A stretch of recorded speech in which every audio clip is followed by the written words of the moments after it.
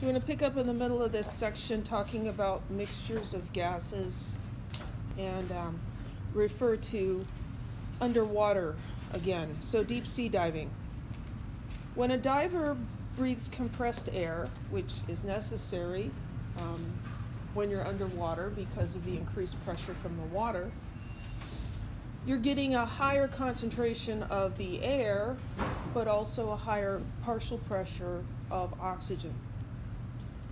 So that leads to an elevated concentration of oxygen in your tissues, which, oxygen's a good thing, but too much of a good thing is a bad thing, right? There is such a thing as oxygen toxicity. So oxygen toxicity would happen above a partial pressure of 1.4 atmospheres of oxygen. So that's up in this range. Hypoxia, that prefix hypo means below. So this is low oxygen starvation. This happens when there's not enough oxygen partial pressure. So that's going to happen down here around 0.1. At the surface, air has a partial pressure of oxygen of 0.21 atmospheres, and that's a good place to be. So just remember, everything is toxic at some point, right? So then let's not be afraid of anything that's a chemical, because you need oxygen to live, but too much oxygen will kill you. Breathing compressed air, you also get higher partial pressures of the other gases in the air, and a predominant one is the nitrogen.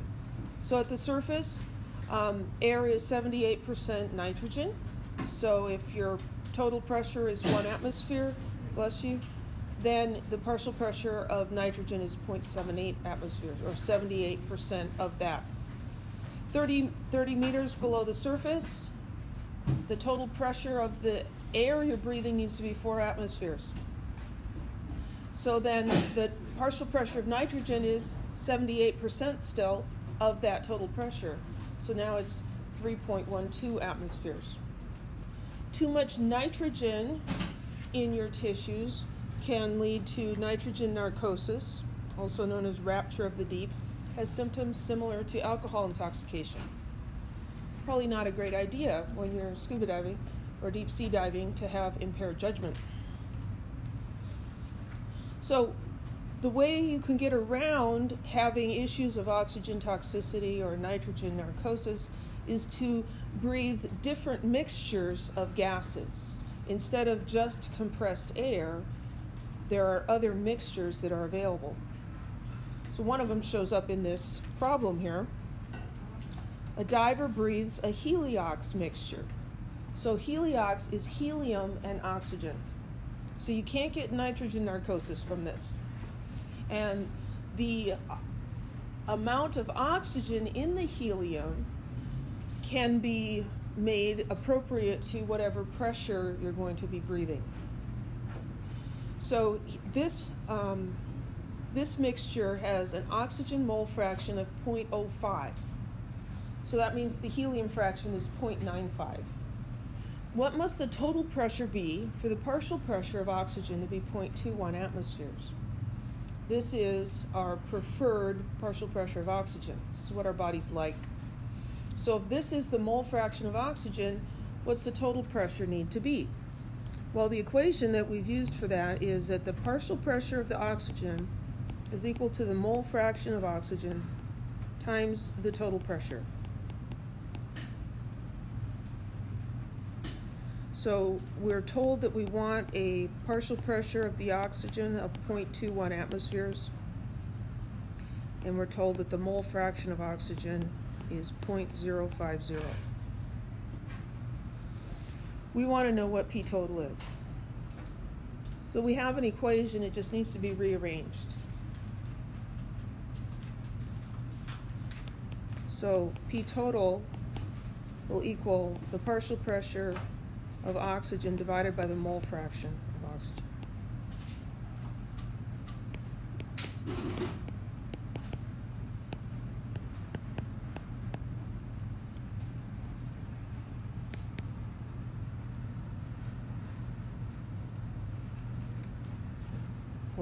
.2.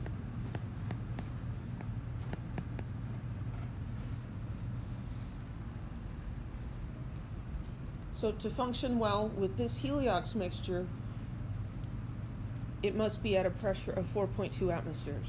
Now, you couldn't breathe that at the surface because your lungs would like expand and you wouldn't be able to contract them, or they could possibly blow up, right? Not good. But if you're underwater, every 10 meters, there's an increase of 1 atmosphere of pressure. So this would probably be around 30 meters under the water. This would be a good mixture to be breathing. So what they'll do is they'll have 2 tanks, one of the Heliox and one of compressed air, and as you go deeper and deeper, you move from the compressed air to the Heliox, and then as you come back up, you move back, and so you can monitor and keep your oxygen okay that way. Any questions? Another quick question. Mm-hmm. Should we memorize this formula, or will it be given? I think that this equation is something that I give you a lot. There's a big old list of equations. The oxygen mole fraction that has no unit associated with it is just 0.050. Right. Because it's moles of oxygen over total moles of gas, and the moles cancel out. Any other questions? Mm-hmm. Different gas law formulas, will those be given, or do those need to be memorized? I will have to look. I'll have to look at that. They can all be derived from PV equals nRT, but I'll have to look at that. Collecting gases. A convenient way to collect gases is to have them displace water from a container. So let's jump ahead and look at a picture. So we can take a beaker full of water, invert it into a large dish of water, and the water will stay in here. Atmospheric pressure can actually support water to about 32 feet because water is less dense than mercury. So we've got this inverted beaker of water. Over here we have our chemical reaction that's generating hydrogen gas. We want to collect the hydrogen gas. So we've got a stopper here with a hole in it, and there's a glass tube that's going to direct the hydrogen gas into this beaker. So this opening here, the gas comes out, it's less dense, so it goes up. It's not going to come out the bottom and escape. It goes up, and as it starts to fill this up, it pushes the water out. So up here we're collecting our hydrogen gas. But we don't just have hydrogen, we also have water vapor. Because here we have water with a space above it, and so the water will begin to evaporate. So the water evaporates, and so what we have is a mixture of gas.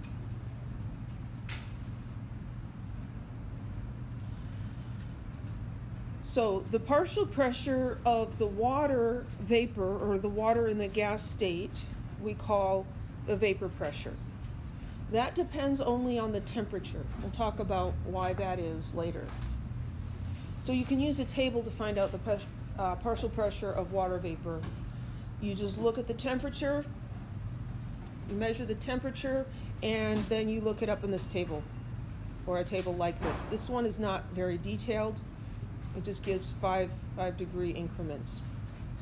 So 25 degrees Celsius, kind of a room temperature. The pressure from the water vapor would be 23.78.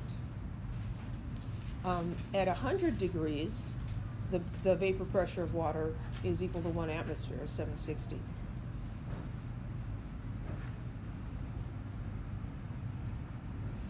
So let's do an example. A sample of acetylene is collected over water, so it could be a similar setup to that picture we just looked at. The total gas pressure is 738 torr, and the volume is 523 milliliters. At the temperature of the gas, 23 degrees Celsius, the vapor pressure of water is 21 torr.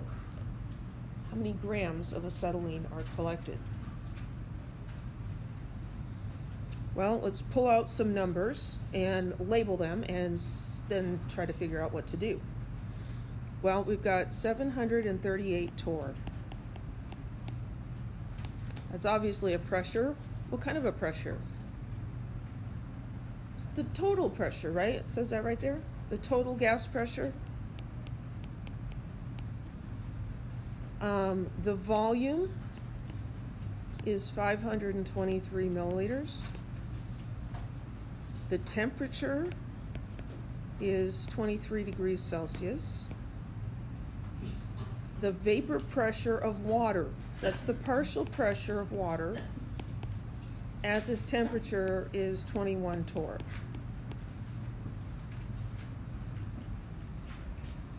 And we're trying to find out how many grams of that gas. Well, a good candidate for an equation to use would be the ideal gas law, right? PV equals nRT. Because we've got some pressure information, we got volume and temperature. We could use this to find the amount of gas in moles. We know the formula, we can convert moles to grams, right? But there are two gases here. There's water vapor and there's acetylene. So this is a wet gas, not a dry gas. So the pressure that we use needs to be the pressure of the gas that we're interested in. We could use the total pressure, but then this N is the moles of gas total, the moles of acetylene plus the moles of water. And that's not what we need. So we need the vapor pressure of the acetylene. So Dalton's law of partial pressures tells us that the total pressure is equal to the sum of the partial pressures. So it's the acetylene pressure plus the water vapor pressure. So how do we find out what the partial pressure of the acetylene is? We subtract, right? You take the total, you subtract one of the pieces, that gives you the other piece. So the acetylene pressure equals the total pressure, 738, minus the vapor pressure of water, 717 torr. It's important to use the correct pressure. Okay, so we need to rearrange this equation. So N equals PV over RT. The units on R tell us what the units on pressure, volume, and temperature have to be. What unit do I need for pressure? Atmospheres. So the conversion, it's always one step, will be 1 atmosphere over 760 torr. The torrs cancel out. We could do the math, but we could also write this as 717 over 760. Start saying atom, writing atoms, ATM. That saves us from having to write down intermediate value and punch it back into the calculator, which you certainly can do. There's nothing wrong with it. So that's the pressure in atmospheres. The volume, so 523 milliliters. How many liters is that? 0.523.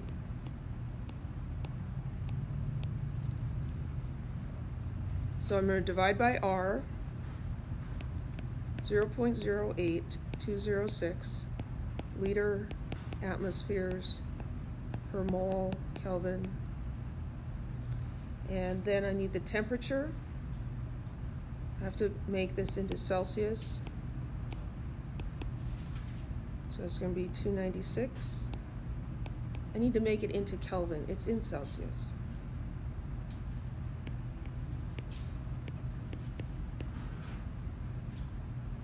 So atmospheres cancel, liters cancel, kelvins cancel.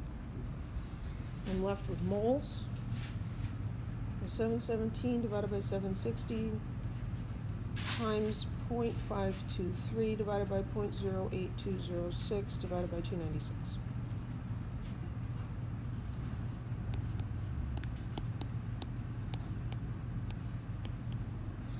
.020313 moles. So we need the molar mass of acetylene. I'm going to slip that in way up at the top. 2 carbons and 2 hydrogens.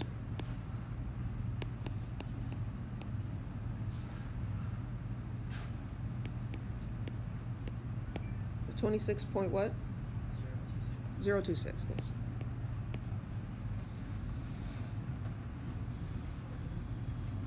So to find the mass, I'm going to take the number of moles. I ran out of space over there, so I have to write it down again. Moles of acetylene, and I use the molar mass, grams on the bottom, moles on the top.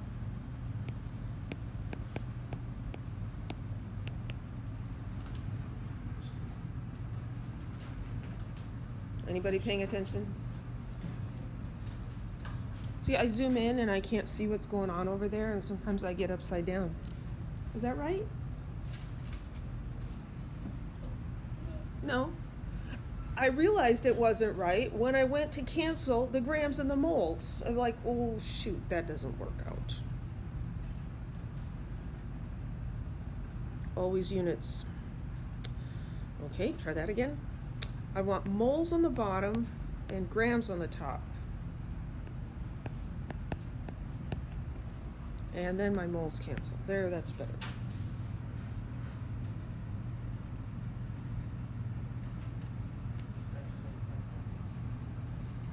.036.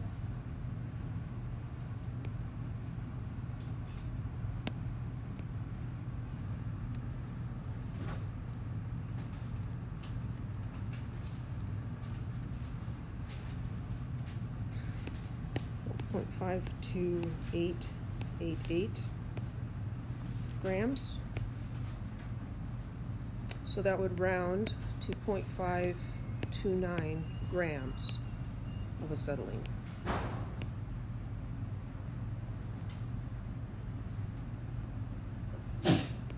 Bless you. Any questions? Mm-hmm. So the only difference between regular TD equals NRT, like time counts you've been doing, is that you have to derive, or you have to figure out P total based on what you had with C. Right. This is a variation on just a straightforward ideal gas law problem. So the ideal gas law part is in here, but there's a little bit tacked on at the beginning where we need to use Dalton's law of partial pressures. And then there's a little piece tacked on at the end where we have to convert moles to grams. So there's all sorts of variations. And on the exam, I guarantee there will be a problem that's different than any you've seen before. But we've learned all the pieces. And if you know the pieces, you should be able to stick them together to solve the problem. You might need to use a density, right? Or a mass by difference, or all kinds of things. There's just so many different things that can be done. Let's do another one. A common way to make hydrogen gas in the lab is to place a metal such as zinc in hydrochloric acid. The hydrochloric acid reacts with the metal to produce hydrogen gas, which is then collected over water. Suppose a student carries out this reaction and collects a total of 154.4 milliliters of gas at a pressure of 742 millimeters of mercury and a temperature of 25 degrees Celsius. What mass of hydrogen gas in milligrams does the student collect?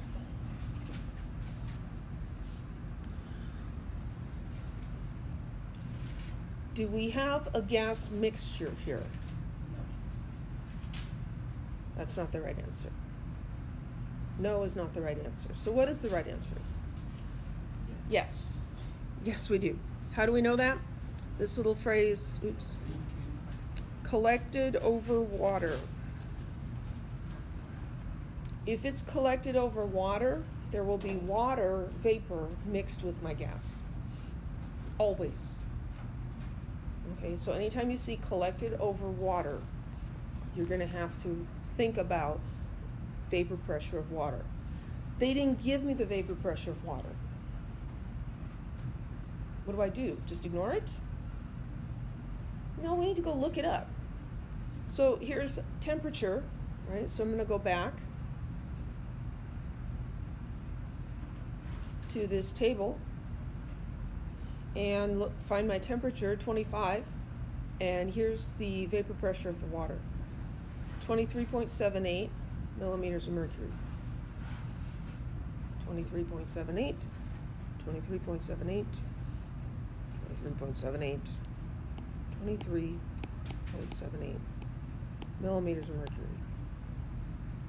So that is the partial pressure of water.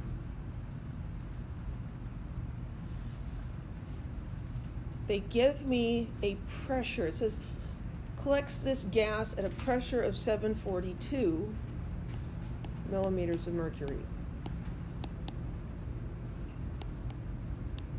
Is that the pressure of the hydrogen gas? No, it's the pressure of the mixture. So this is the total pressure. If I'm calculating the mass of hydrogen, do I want to use the total pressure? No. I want to use the pressure of just the hydrogen. So that's the total pressure minus the pressure of the water.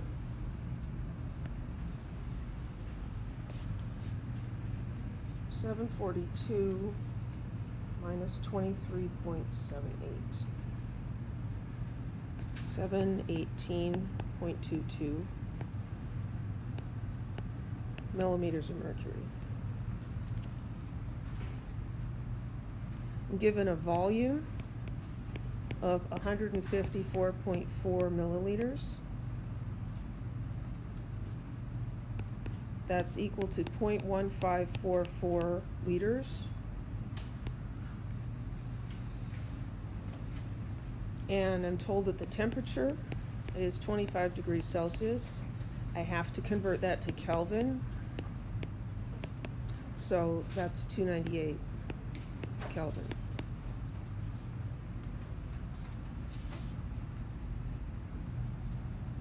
So this is following very much like the previous example.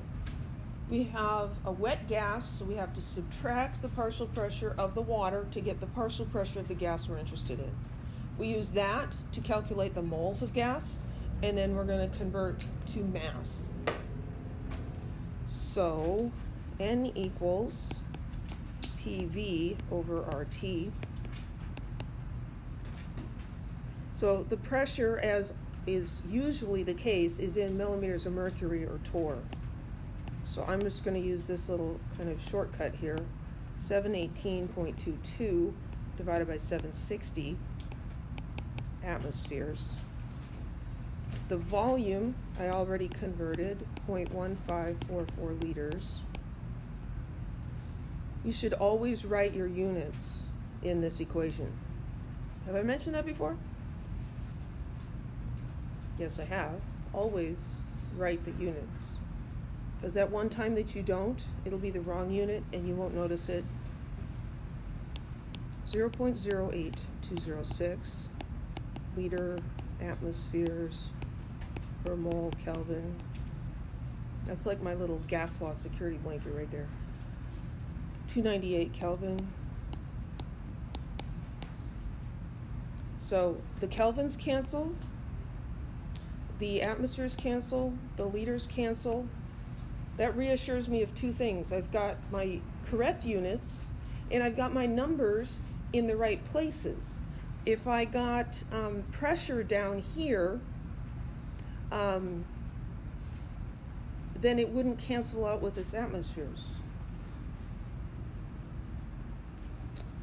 Okay, so that is going to be N, 718.22 divided by 760 times 0.1544 divided by 0.08206 divided by 298.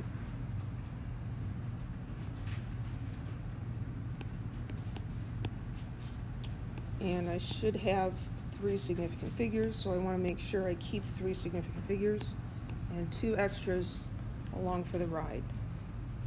Moles of hydrogen. What's the formula for hydrogen gas? H2. Waiting for the screen to catch up with me. Reconnecting. Lovely.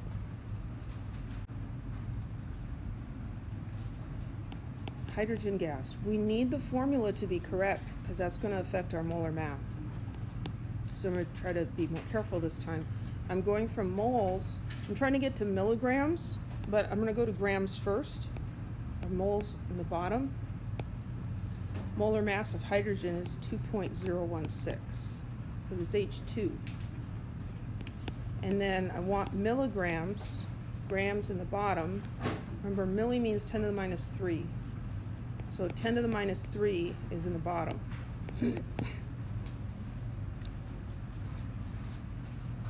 So I've got that amount of moles times 2.016 divided by 1 EE negative 3. I'm getting 12.029 would be milligrams. And so rounding, that would be 12.0 milligrams. Any questions?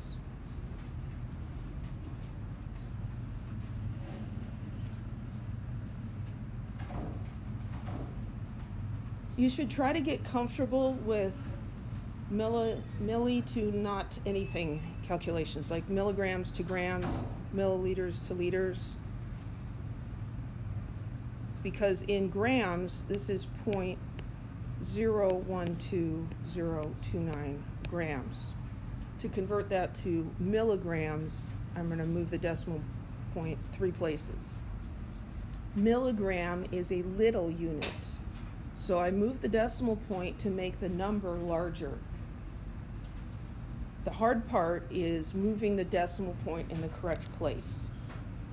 And then occasionally people will screw up, like they've got 12 and they convert it to grams and they'll say 0.12. You only move to 2 places, so that's not good enough. It's got to be 3.